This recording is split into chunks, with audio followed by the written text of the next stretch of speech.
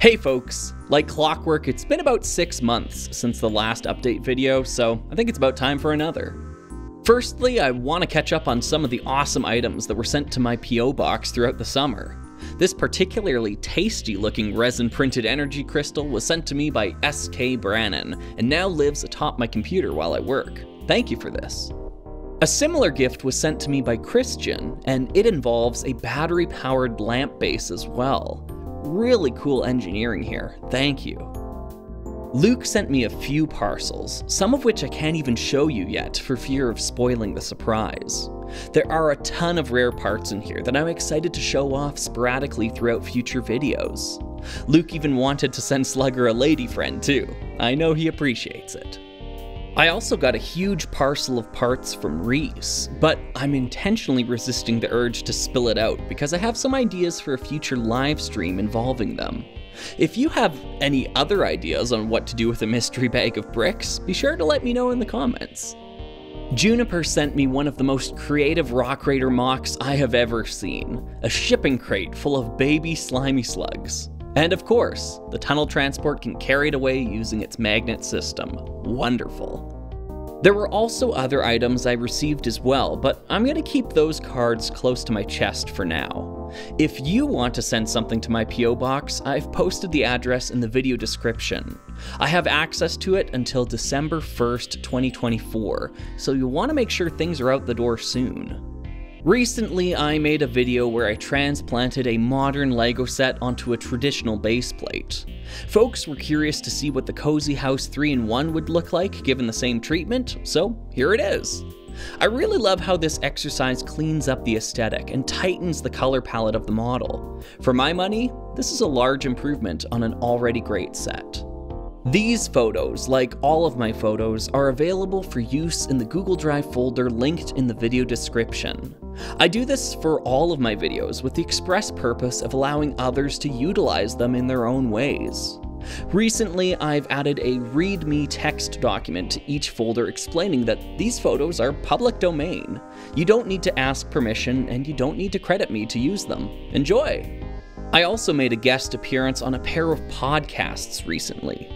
The first, Nerd Curios, hosted by Adam and Keenan, was all about Galador. These guys really did their research before having me on. Even I learned more about this theme by talking to them. The second podcast, hosted by Geo, was all about the creative process. I really enjoyed our discussion here, and I think there are a lot of valuable points brought up, if you're at all curious. I've linked both in the description below. So, now comes the more distressing part of the video. I'm just not thinking about LEGO all that much these days. I still have certain big projects on the go, but as a whole, my interest in the hobby has waned more than it ever has while I've been rrslugger. What does this mean? Am I burning out?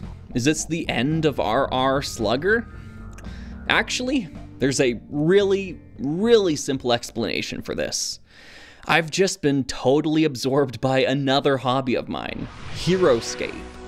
At the end of the summer, HeroScape was relaunched under Renegade Game Studios after being out of production for 15 years. This was my favorite board game as a kid, and it continues to be so today. For as large as my LEGO collection is, my HeroScape collection is even bigger. Yes, really. So as I've been playing more and engaging with that community, I've continued with the typical contemplative nature that I bring to all areas of my life, and, well, one thing led to another. I started brainstorming ideas, writing scripts, and now I'm here to announce my third channel on YouTube, Slugscape. Now, before you ask, yes. The answer to all of your questions is probably yes. Is this a bad idea? Yes. Am I stretching myself too thin? Yes.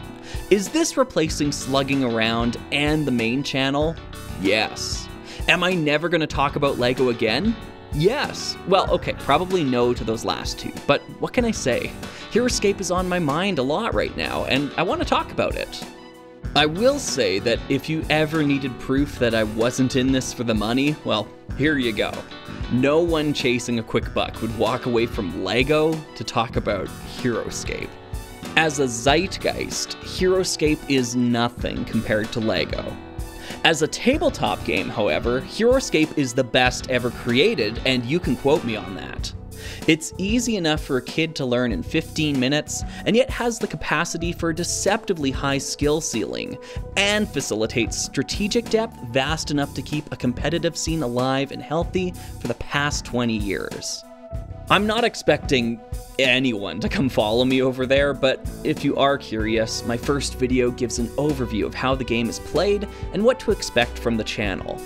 I'm still gonna be me, but that stuff is geared for a completely different audience, so don't feel bad if you bounce off of it. It's not you, it's me. Well, with that utter bombshell out of the way, let's return to Mechtropolis once again. I had a few submissions pop up just after the buzzer, so let's take a look at them now.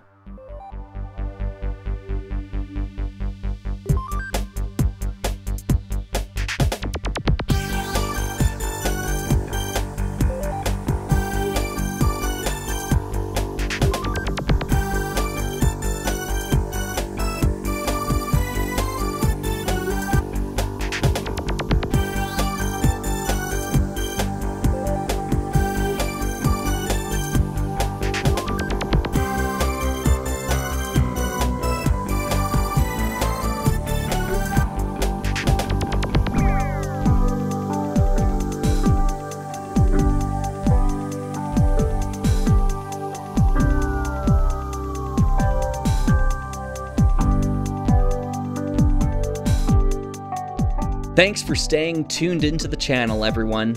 There's still some time in 2024 for me to crank out a few more videos, and I'm curious for what 2025 is going to look like as well. I hope you'll come along for the ride.